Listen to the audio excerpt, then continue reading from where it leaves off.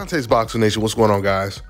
So Devin Haney, he signed a 3-fight deal with Top Rank, which consists of 2 fights with George Kambosos and a 3rd fight against Vasyl Lomachenko.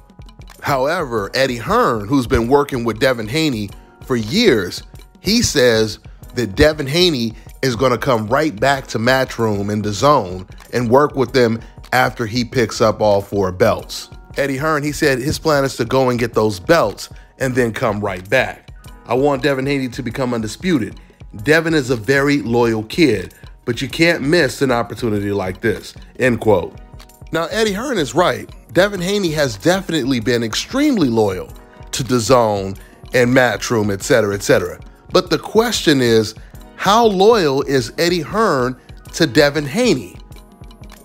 Because what I don't understand is, how did Eddie Hearn even allow Top Rank to snatch this fight from them?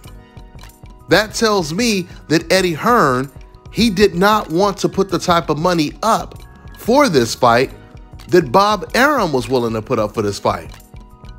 And we know when it comes to Canelo Alvarez, Eddie Hearn and Dazn, they changed their entire platform just to pay Canelo Alvarez.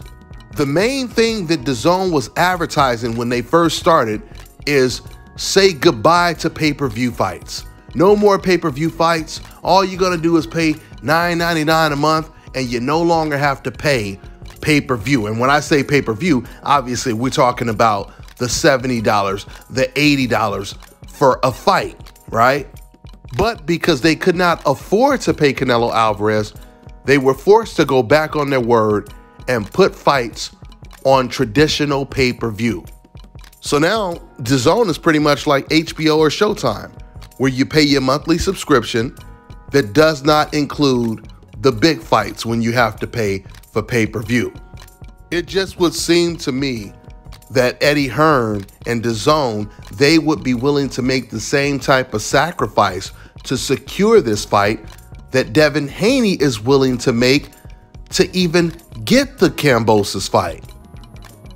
Devin is signing a 3-fight deal with Top Rank not because he wanted to, but this was the only way he could get a George Kambosos fight. He had to once again agree to fighting Kambosos in his own backyard in a rematch.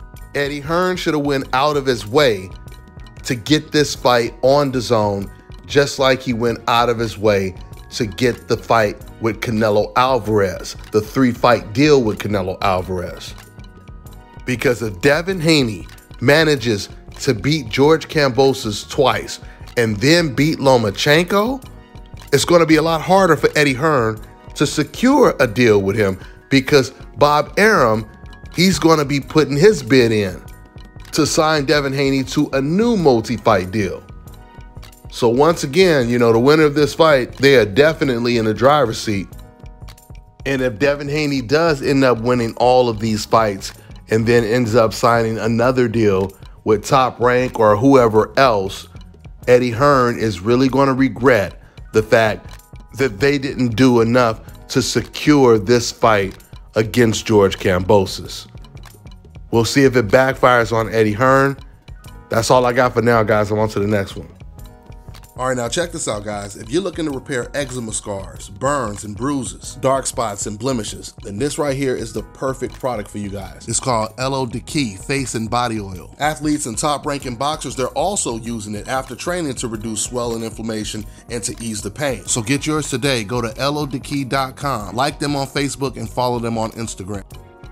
Fellas, I've got some great news for you. If you've lost your hair or have a receding hairline, the time has come when you can finally get your hairline back through a process called scalp micropigmentation. So here's how it works. It's a hair tattoo that replicates the look of your hair follicles when you have fully shaved it down. So to get this hookup, make sure you follow and contact my man Scalp Carolinas on Instagram.